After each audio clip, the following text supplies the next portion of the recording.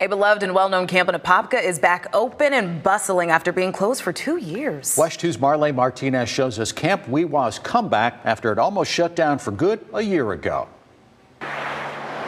It's been 2 years since kids have been able to run free at Camp Wewa. Pick it up. All of that pent-up pandemic energy. Hey, Mama, I love you. Let loose at the first week-long kids camp since Wewa reopened. Good shot. The Apopka camp shut down because of the pandemic, and then financial issues threatened to close down this wooded oasis for good last year. That's until the city scraped together the money to save it and buy it from the YMCA. Camp is opening its doors now as we speak. So that's why we're really excited. Gary Fuchs is a camp manager.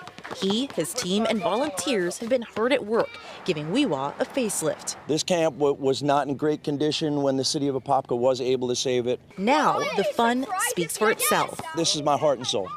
And to see kids out here enjoying it, to see families out here enjoying it, it is tremendous for me. There are 50 kids out here now, but day camps are just one of the events that Wewa hosts. Whether you're a school group looking for an outdoor education trip, a church group looking for a place for your retreat, or a corporation looking for a corporate training, this should be the place where everyone in Central Florida is going.